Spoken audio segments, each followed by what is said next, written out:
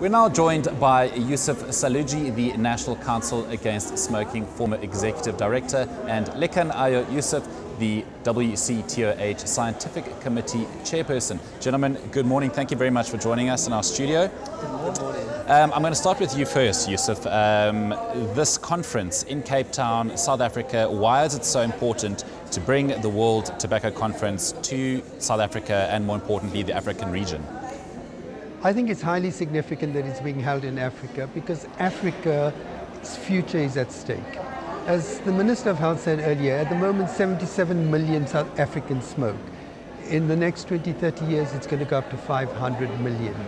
And with it will come cancer, heart disease, lung diseases. So the future of Africa is at stake.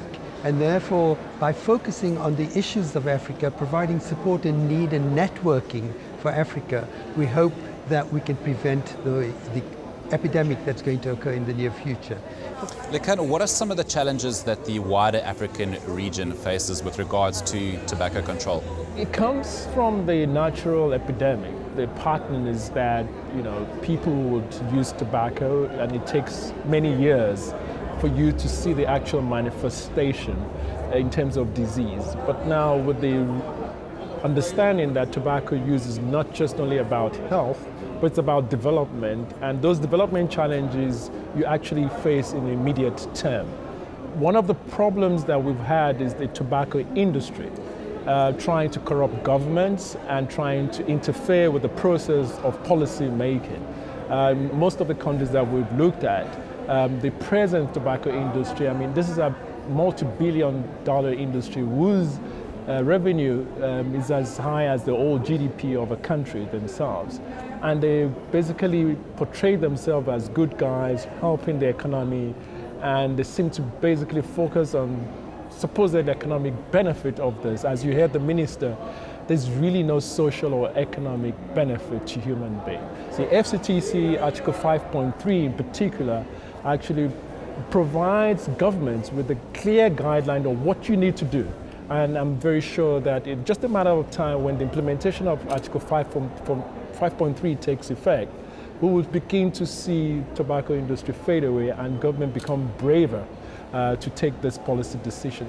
Well, so following on from that, South Africa is sitting on this amendment to the Tobacco Control Act. What exactly does it stipulate and why is government dragging its feet? Okay.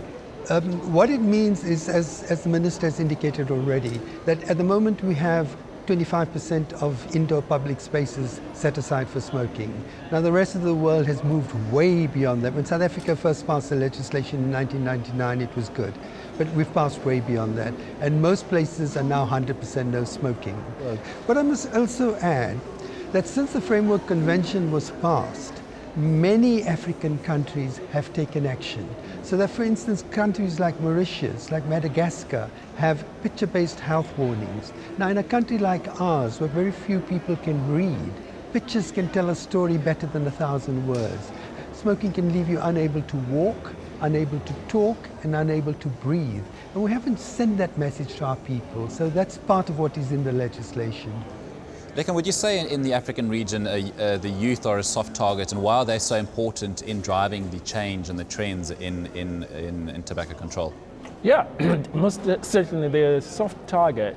As we all know, the strategy is always under the corporate social investment to provide exercise books to youths and keep the brand imprinted in their heads even before they even start, so that they can actually move and follow a trajectory of brand loyalty.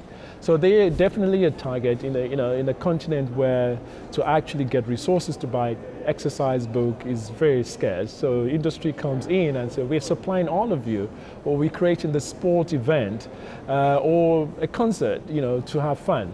So that they need to understand that they're a target, not a beneficiary.